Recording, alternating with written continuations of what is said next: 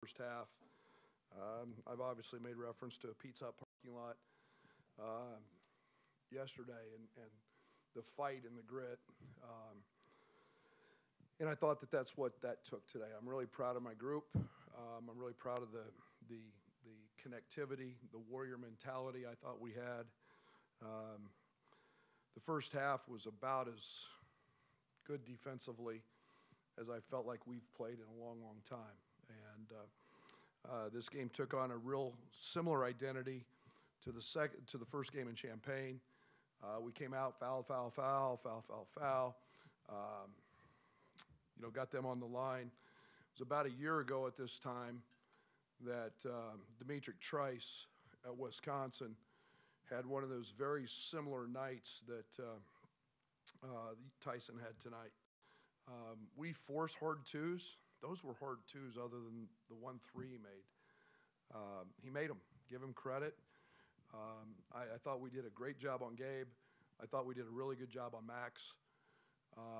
And we forced two guys who haven't been big scorers for him to try to score the ball to beat us.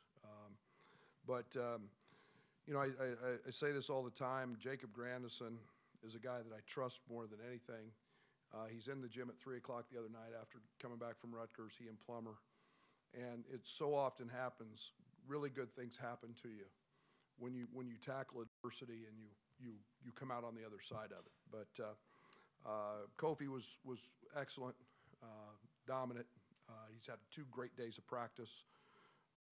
And then Trent Frazier, and I got to admit it was a broken play. He went way too early on the play we had called and just jumps up and makes a play.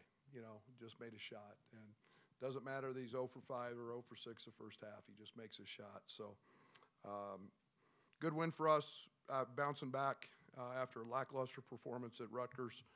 But I'm proud of this group and thought we did a lot of good things tonight.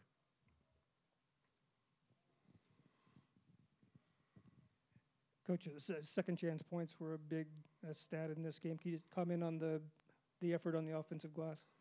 Well, I think we've been out-rebounded 7 of our last 9 or somewhere close to that. I don't know if that's exactly right, but it's enough. It's enough. I was concerned coming into the game. I mean, obviously that's what Michigan State does is rebound. But we had to get other guys rebounding beyond Kofi. And too often we take him for granted because he gets rebounds. But I thought tonight our activity was much better. Obviously Jake had a couple offensive rebounds. Kofi was obviously dominant with 5. But Kofi's energy was terrific tonight. Brad, you really challenged your guys. Was there a point over the last couple of days that you knew that had resonated like this? I thought it felt pretty good about it the first day. And then I was harder and more demanding the second. And they responded and really challenged them. And this group has a lot of they had a lot of fun last year winning it. And they know what it's about. And we needed to get back to that. And we needed to develop a little more of a warrior mentality, as I call it. And felt pretty good about that. High character guys in that locker room. Brad, was Coleman's activity and energy especially helpful in that first half and noticeable? Yes. He made one mistake, helping off Hauser, which is, just about as big a sin as we can have on that end. But his activity, his energy, it's amazing. The ball goes in when you have that kind of energy. I liked our bench tonight. I'm really trying to find a rotation pattern, and I felt pretty good about that tonight, and making sure the guys had the right type of minutes. But Coleman was terrific. Brad, to come in here and get your first win at Breslin as head coach here, and stay at top, tied in the Big Ten, does that mean anything to you to get one from a guy I know you respect so much, Tom Izzo? Yeah, his is the best. I mean, our business was made great because of guys like Tom, and to not want to follow a lot of his lead and pattern, and we talk a lot, and we think a lot alike in terms of the way the game should be played, and the character of the young man. And, obviously he's a Hall of Famer. So, it was important for me because I haven't won here. So it's a box checked. It just so happens it keeps us in first. You guys know I don't worry too much about the standings. It's next game, but yeah, it felt good to come in here and be able to check a box. Brad, over here. With how experienced this group is and how much you've been with them, I wonder, were you curious to see how they were going to respond to your public comments about toughness and all of that, or did you kind of have an idea of what you were going to see today? I hoped I had an idea. I mean, it's not the first time they've heard about, me taking someone to the Pizza Hut parking lot and back in the day. But it's just a mentality, and the mentality's got to be, it's February, it's hard, it's tough, nothing's easy, and staying connected is the biggest part of that, and together and learning to fight for who we are, and not our individual stuff, but who we are. And so I felt pretty good about that, and really challenged him with that. And I thought Kofi's leadership, Trent's leadership, DeMonte's leadership really came through today. Brad, and maybe forcing Walker into the shots you wanted him to take, and in fact he made them. Just what did your guys do to maybe have the wherewithal to keep making plays even though they weren't getting the stop?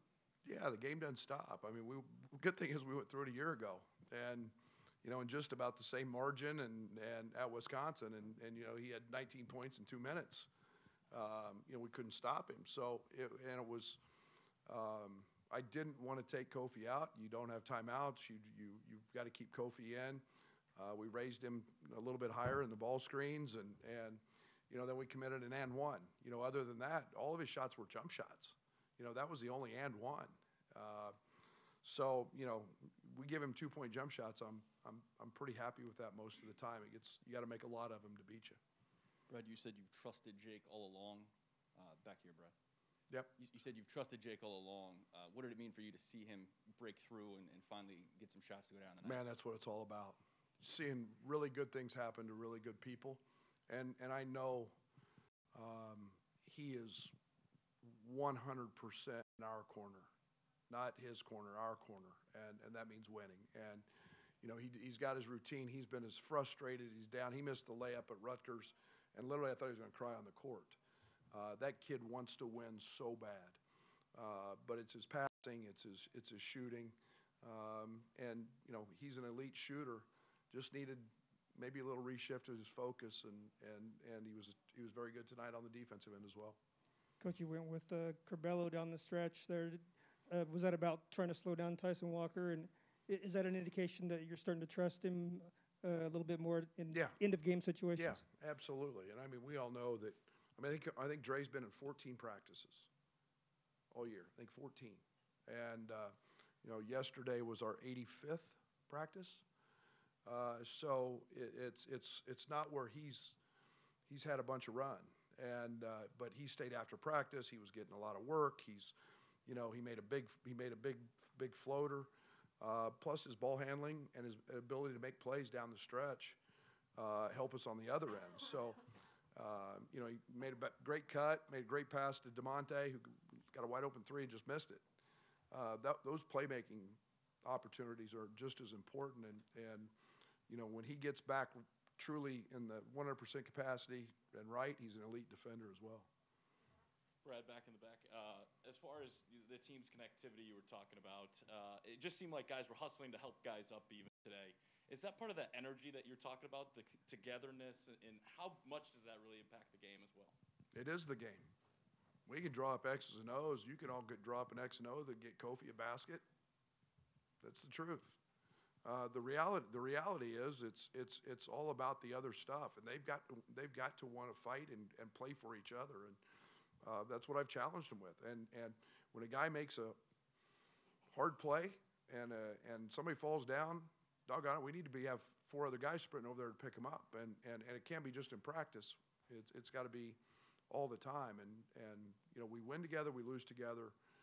We cry together, we laugh together, and that's the way it's always been here. You mentioned a broken play down the stretch. Did you want that shot for Trent? And then what does it mean to have that kind of guy when there's a lot on the line late in the year and all that he's been through? You know, he went about 13 seconds too early. The play was an option for him and Kofi, and he just went early. And then all of a sudden we got Jake on the wrong side of the floor. We still had plenty of time, but now all of a sudden everybody's looking at me, and Trent just jumps up and shoots it, which you know, it's what Trent does. He's so in the moment. The best thing about Trent is nothing that's happened bothers him, good or bad. He just plays that play, and you know, it's very nice to have a guy like that is on your team and can go make a play. He made a lot of really good plays today.